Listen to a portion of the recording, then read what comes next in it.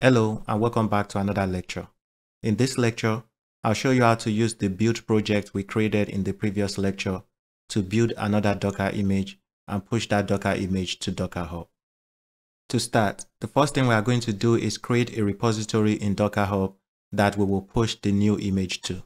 So let's go to our Docker Hub account. In your Docker Hub account, select Create Repository. Give the repository a name. I'll call this repository Jupyter-AS. Once you've given the repository a name, select Public and click Create. Once you have created your repository in Docker Hub, let's go to our project folder in Visual Studio Code. In your project folder in Visual Studio Code, the next thing you are going to do is create another folder for the image you want to build and put your Docker file in that folder. So what we are going to do here is right click here and we will select New Folder. Give the folder a name. And remember what we said, the name you give the folder has to be the same name you want to tag your Docker image. So I want to tag my Docker image Jupyter. I'll name the folder Jupyter. Once you've given the folder a name, press enter. And as you can see, I've created another folder called Jupyter. Once you have created the folder for your Docker image, in this folder, we will create our Docker file. So I want you to right click on the folder you just created and select New File. Give the file a name. We will call it Docker file. When you type Docker file, make sure the D is a capital letter and press enter. There you go, we have created the Docker file. Once you have created the Docker file, the next thing I want you to do is open the reference file I created for this lecture in this video's description. This is the Docker file we will use to build another image and push the image to the repository we just created. So what I want you to do is select everything in this file. I'll press Ctrl A to select everything, then right click to copy. Once you copy it, close it. Then I'm going to paste it in our Docker file. Once you've pasted, save the file, select File, and select Save All.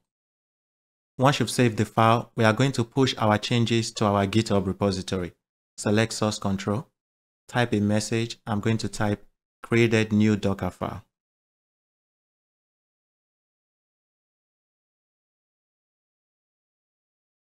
Once you type your message, click Commit, then click Sync Changes. And there you go. We have pushed our changes to our GitHub repository. Let's go to our GitHub repository to verify that the change is there.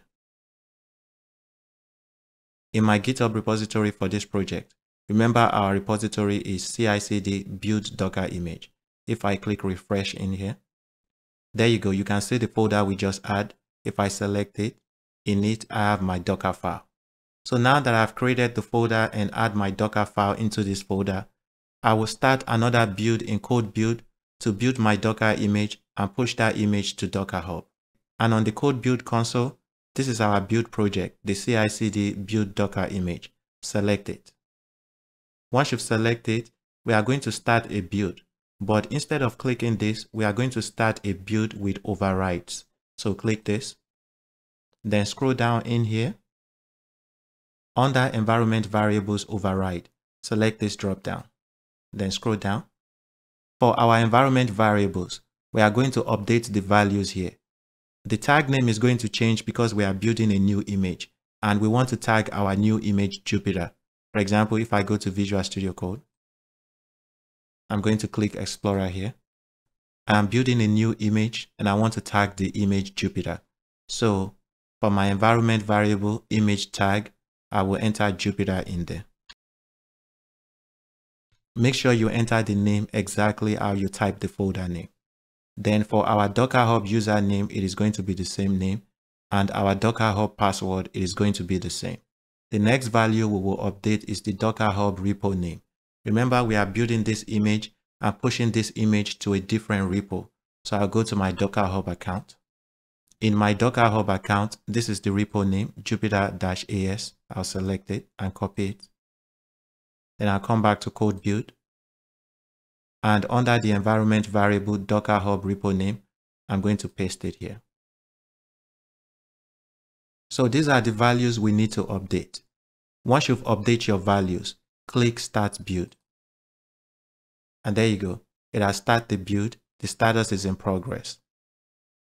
Remember, if we select the phase detail, we will see that it has submitted the request, the queue is succeeded, and now it is provisioning the container. Once the container has been provisioned, it will run our buildspec.yaml file to build the new Docker image and push that image to Docker Hub. I'm going to select the Build Logs tab, so when the container is provisioned, we will see the logs down here. We'll give it some time to provision the container.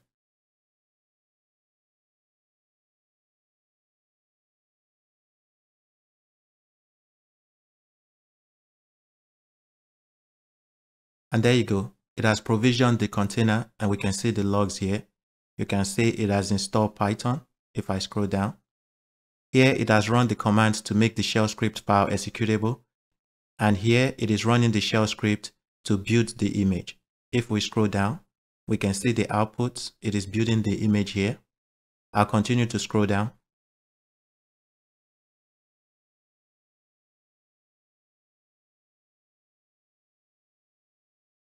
And once it has built the image, you can see here, it is pushing the image to Docker Hub. If we scroll down, you can see here, it is preparing. It has pushed the image and here it says succeeded. So what this means is we have successfully built the new image and pushed that image to our new Docker Hub repository. So let's scroll back up just to see the status of our build. And there you go. You can see the status of the build is succeeded. So next, if we go to Docker Hub and check the repository we just created, we should see our new Docker image in there.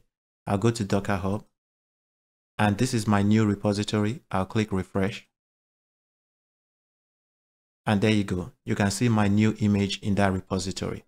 This is how you can use this code build job to build as many Docker images you want and push them to Docker Hub. If you have any questions on this lecture or there's any part you don't understand, please leave your comments below. Thank you, and I'll see you in the next lecture. Bye.